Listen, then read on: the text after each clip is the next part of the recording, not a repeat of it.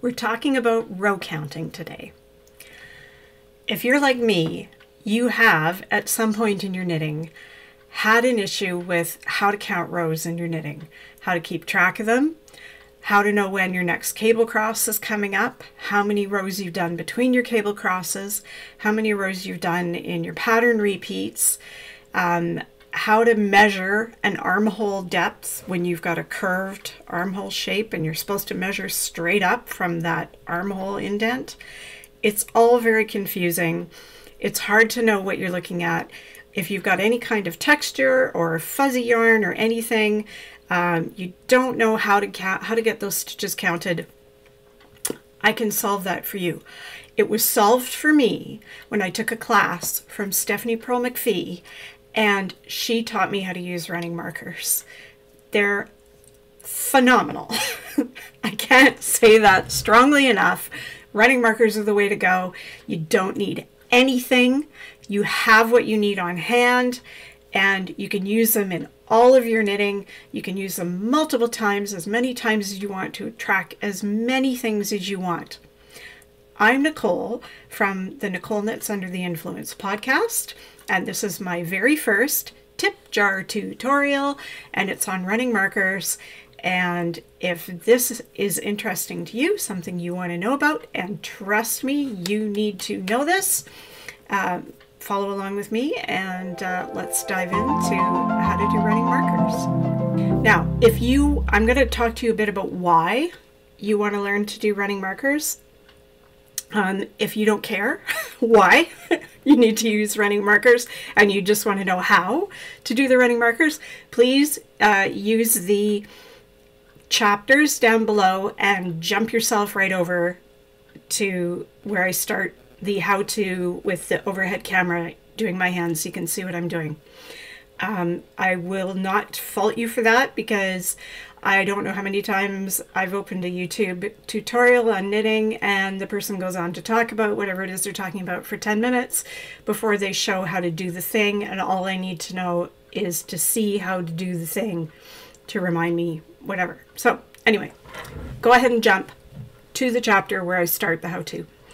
First, I want to explain to you about running markers and why you need to learn to do running markers.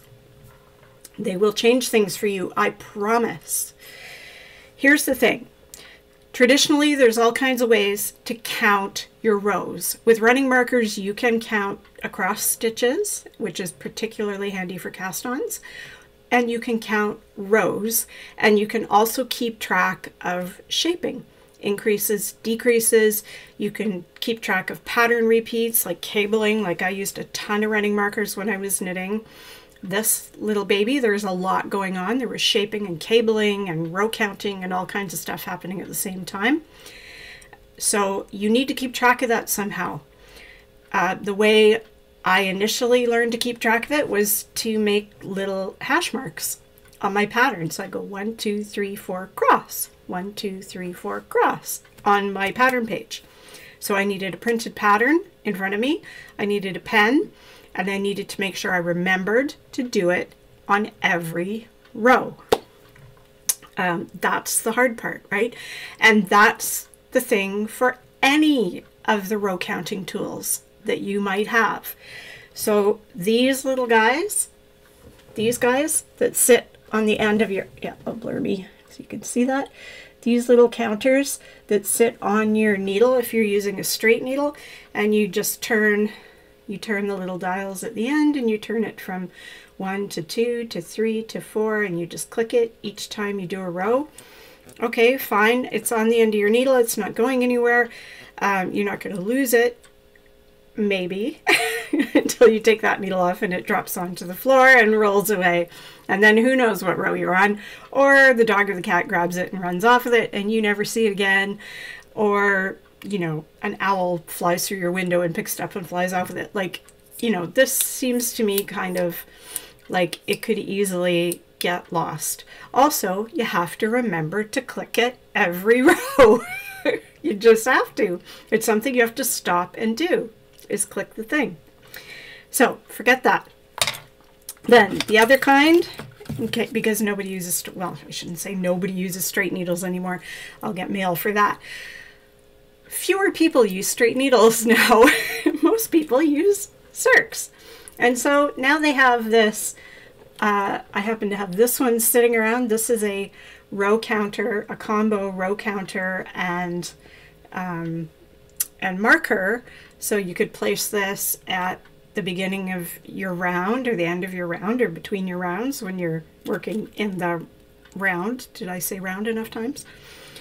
And but again, same deal. You have to remember every time you come around to turn it and make sure it stays turned to the spot that you turned it to. You can't accidentally brush it, throw it in your bag, and it gets rotated all on its own, and then you're lost. And also, you can only count one thing at a time with this. So really, you can only count your row count, or you could choose to count your repeat of your cable chart or your lace chart, or you could use it to count the number of increases or decreases that you've done, but you can't do all those things. You can only do one, maybe two if you use the numbers on each side independently and you remember which one you're using for what. Forget it. We're tossing that one out too. Bye. And then there's fun things like this. So I have had this for years and I never even took it. You see it's still on its original packaging. It came in a yarn box at some point, and I looked at it and went, okay, this is nice. So you can apparently like set these little arms to the total number of repeats or rows or whatever you need to do, and then you can move these notches around until you get there. There's 3 different colors, so you could track 3 different things at once. Yeah, okay, you can hang it, I guess, from your needle. It's pretty heavy, it's metal. You can hang it from something. But again, you know, you've got to remember which of these is which, and you've got to remember to do the clicking. And if you put this away, any of these methods, if you put away your knitting and you don't come back to it for a month, 3 months, 6 months, a year, 2 years, more, because I'm pretty sure that's happened to you. I know it's happened to me many times. And then I'm trying to figure out, where am I? So this is probably not going to help you. You're going to look at this and go, okay, which one was green and which one was pink and which one was gray, and one was the shaping and one was the rows, and I don't remember, and I didn't write anything down on my pattern, and now I'm lost. Okay, so this isn't going to help you either. As fancy, well, you know, okay, I don't want to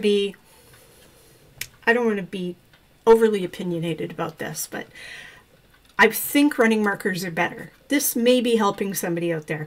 One of you out there may have this and love it and think it's the greatest thing since sliced bread.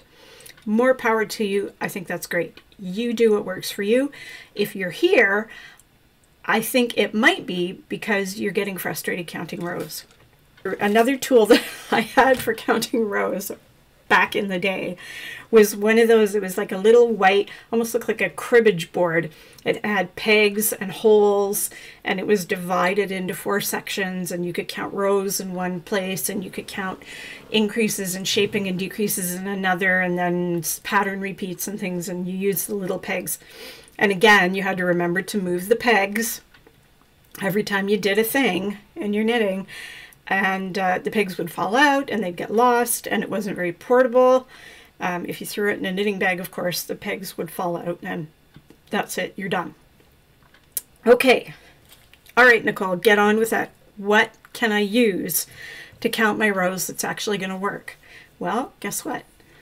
This is what you're going to use. You're going to use a little strand of yarn. Any strand of yarn, pretty much, that you have lying around that is a different enough color from your knitting that you can see it. That's what you're going to use as your running marker. I keep a little cup of ends, of yarn ends. See, I love this little cup. This is a little plastic cup that I got somewhere that says Sip Sit Knit. Isn't that cute? I love it. And I just stuff it full of various, I've got some light colors in here, some dark colors, various thicknesses. And when I need a running marker, I pull the appropriate thing out of here. You really want your running marker yarn to be relatively smooth. It doesn't matter what fiber content it is. And you want it to be enough of a contrast to your knitting that you can see it easily.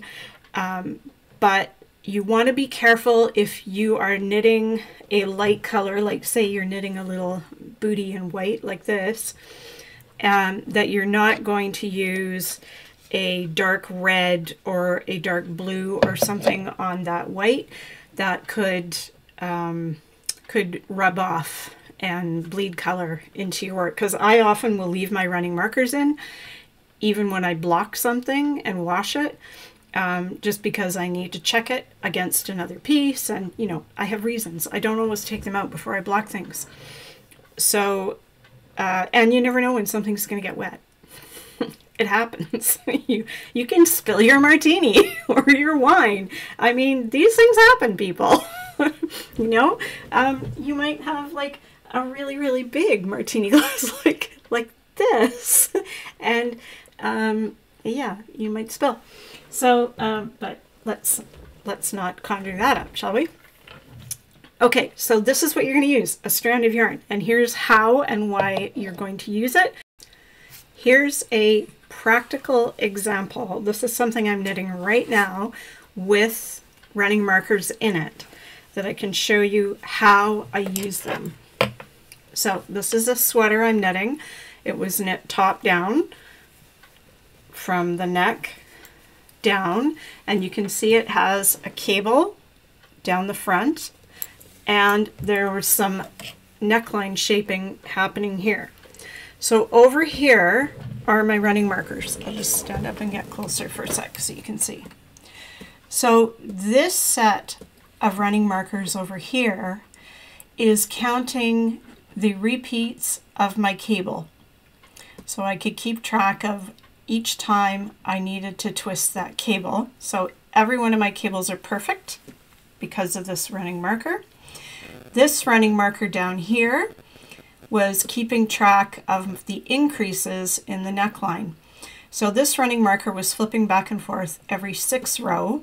The cable repeat was 12 rows, so I knew after 2 flips I did the cable twist. This running marker was keeping track of every 4th row, because every 4th row is where I was doing an increase for this neckline. So I could have put this down, which I did several times, and pick it back up, and I'd be able to tell exactly where I was, because I could see, I could count 10, 20, 30, 40, or you know, 1, 2, 3, 4, 6 repeats, and then however many rows I had from there, I'd know exactly where I was in the pattern. And then I could carry on from there. I could find my spot on my chart or my pattern, and away I go. It makes it really, really easy. I'm going to switch over now to my overhead cam so that you can see my hands, and we'll talk about row counting and what you are counting and where, and that magic question, does the stitch on the needle count as a row? Okay, so see you in just a minute from the overhead cam, and I'll show you how this goes.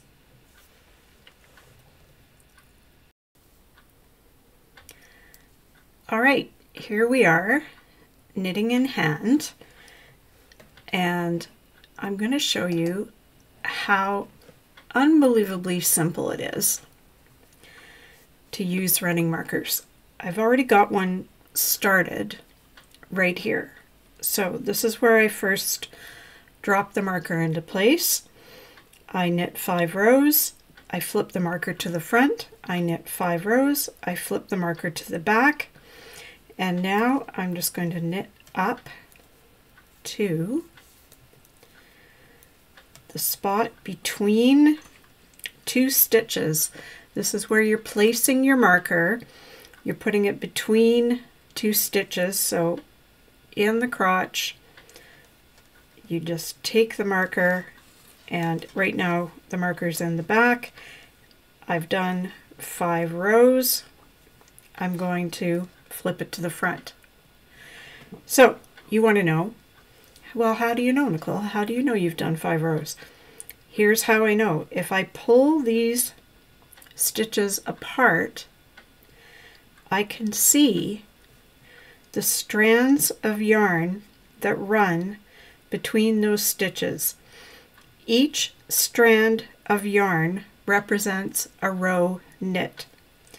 So starting just above the last flip of my marker, I've got 1, 2, 3, 4, 5, and now I'm going to flip my marker forward. And then I just carry on knitting.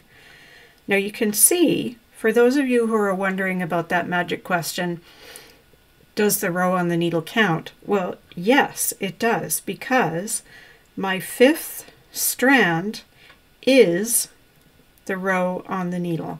See that? Here's that strand. It's pulling up the stitch on the needle right here. They are attached to each other. So yes, the strand on the needle will be, or the strand in between will be the strand, or the loop on your needle. Sorry, I'm saying strand too many times. Okay, and then I just keep knitting. So this is actually, now I've just knit the first row above my last set of 5 rows by coming across this way. If I want to drop a new marker in, I just knit up to the point where I want to drop the new marker, find the crotch between 2 stitches, take my new marker, and I always like to use a fairly long length just to make sure I have enough.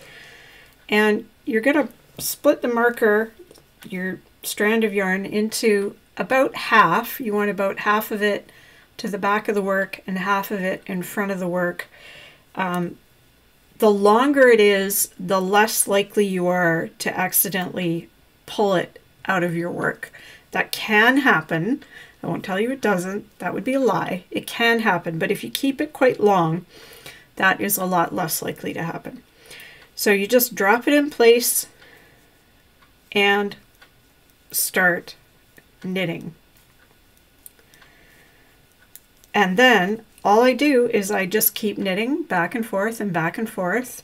And then every couple of rows I'll pull my 2 stitches apart and take a look and see how many count the strands in between, and flip my marker back and forth if I need to.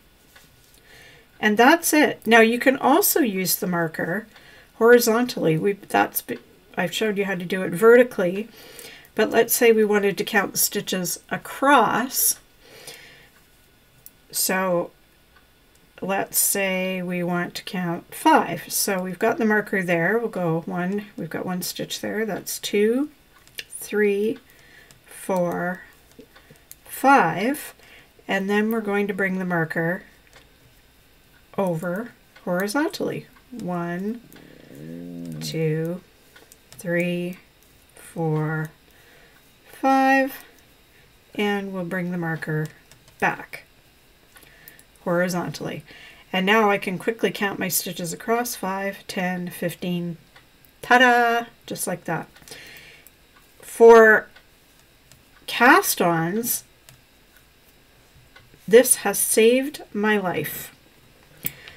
Okay, let's pretend we have to cast on 250 stitches, and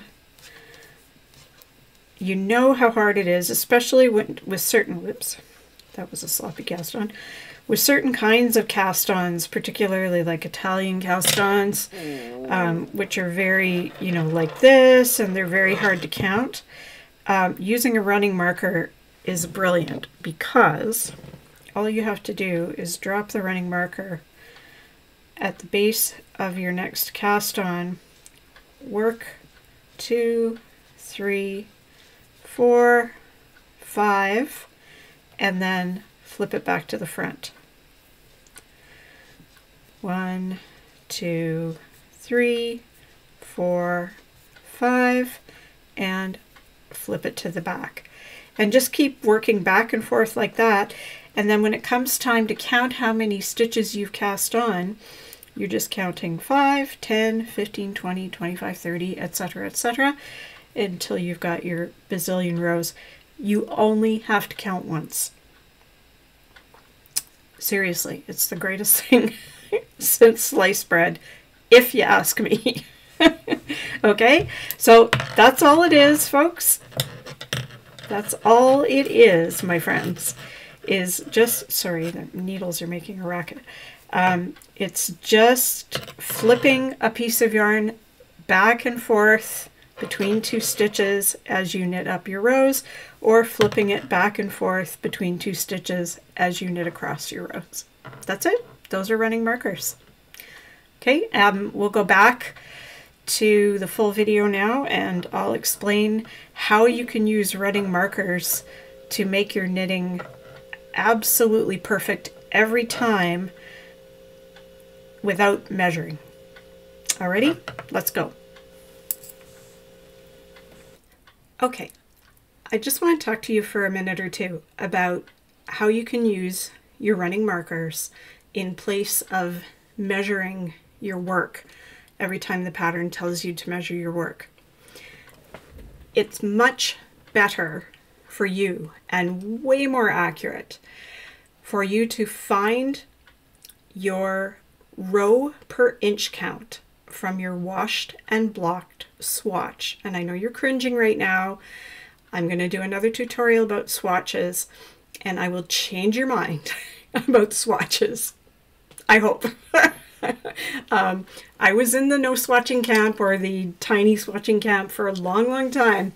But I'm going to tell you, maker friends, swatching is a game changer. If you swatch properly, your knitting, your crochet, your making work will improve drastically. The quality of your work will improve drastically. I'm just going to say that for now. That's a little promo for the swatching tutorial. Okay, so what you do, this is it. You've got a swatch. You've knit yourself a swatch. You're going to measure. Everybody measures and finds their gauge by their stitches. Everybody does that. Most people ignore their row count, but I want you to stop ignoring your row count. I want you to start measuring it. So it's better to do this like I'm doing this over an inch, but really you want to be doing this over a 5-inch swatch so that you can count 4 inches worth of stitches, divide them by 4, and figure out what your row count is. Your rows per inch. So let's say your rows per inch are 5. In your knitting, you're getting 5 rows per inch.